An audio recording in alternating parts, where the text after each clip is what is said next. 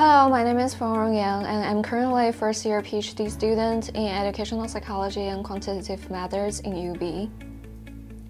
Collaborative technologies create spaces for people to interact, exchange ideas, and connect, regardless of geographical location, age, race, gender, physical ability, or any of the other ways that can separate us. They help us share ideas and develop communities. Some collaboration tools enable synchronous collaboration, meaning real-time exchanges. Other tools facilitate asynchronous collaborations. These enable participants to engage with and contribute to collaborations at different times. For example, one person can start the creation of a slideshow, and then another person, or an additional group of people, can continue to add or to edit the original file. The tools often include video and audio, and enable collaborators to share screens, documents, and files, and most importantly, ideas.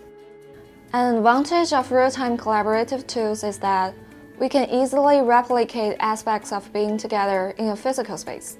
When we can see each other, our sense of connection is increased. Think of web conferencing as a good example of real-time collaboration. Web conferencing is very similar to making a phone call, but it also provides the advantage of seeing the other people you're communicating with.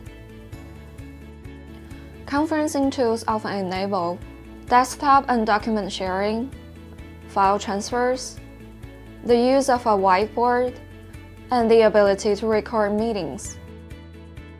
Companies use audio and video collaboration tools to facilitate both formal and informal exchanges among colleagues, allowing participants to experience the benefits of face-to-face meetings.